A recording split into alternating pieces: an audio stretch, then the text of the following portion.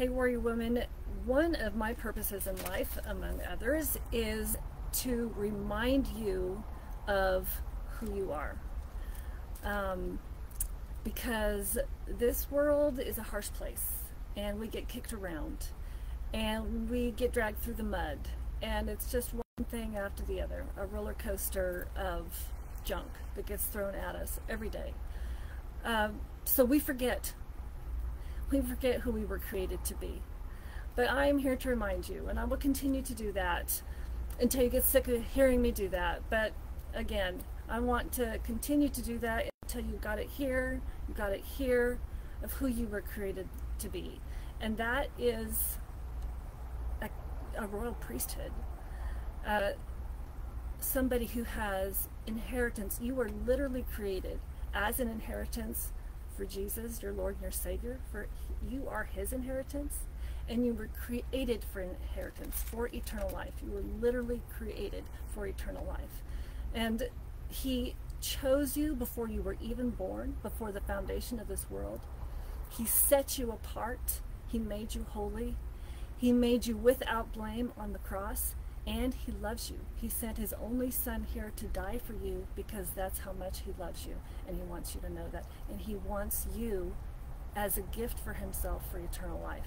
That's how important you are. You are a royal priesthood, and this is what you need to get in here, because the enemy of this world wants to continuously lie to you and tell you you have no value, tell you you have no worth. But that is a total and complete lie, because he wants to shut your voice. Your voice is very important, and there are people out there who need to hear it. I'm one of them. I know that you have a circle who needs to hear your voice, and beyond that circle, because God, as I said, chose you, and He has something great for you. He just needs, you just need that push. You just need that shove. You need to fear man, or fear God more than you fear man. Shut out the noise and just look at Him, because He created you as kingdom. You are not part of this world. He created you for more. You are kingdom. And so instead of looking at the right here and the right now, you need to look at for what you have now, which is kingdom, and what you're going to have for the rest of your life. And that's what you have to have. You know, what's the long game? What's the end game? That's what your focus needs to be on.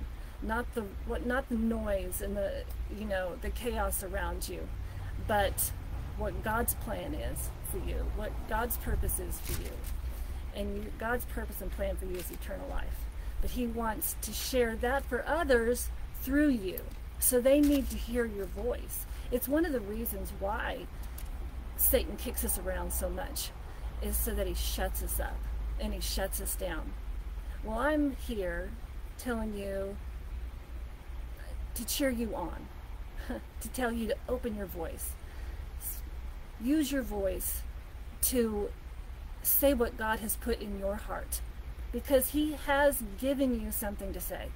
He has given you a mission. He has given you a purpose. And if you're not sure what that is, I'm here to help you find out what that is as well. Because He created every single one of us with a plan, and it's bigger than we can even imagine. Also, what He did for us on the cross is where our wisdom and where our power comes from. It says here in 1 Corinthians chapter 1, 23 and 24, it says, and I'm going to read parts of this here, it says, we preach, and this is Paul's talking, he says, we preach Christ crucified, and unto us which are called, it is the power of God and the wisdom of God. So, Christ on the cross, what He did for us believing in that, believing in what He did for us on the cross, Christ is the wisdom and Christ is the power. That is what we gained at the cross, one of the things that we gained on the cross, and that Christ is in us. Jesus is in us. He's with us always. He never leaves us. He's faithful. He's good. No matter when we stumble, He's always there, and he is the wisdom and the power in us. We always carry that. We always carry that. So we cannot look to man. We cannot look to what man says. We cannot listen to the world. We listen to him, and he is always speaking to us. He's always speaking to you. He wants you to hear his voice. And the more we come to him, the more we're going to hear his voice. The more we you know, he says he's knocking at the door, because he wants to come in and sup with you. He wants to come in and eat with you. He wants to come in and have a relationship with you. When's the last time you opened the door and said, come in, come sit down and sup with me? You know, have communion with him. Actually sup with him, eat with him, you know, praise him and remember what he did for you at the cross, because that's where your value and your worth is. He made the way for you at the cross, and giving you, he gave you everything at the cross. We have everything already.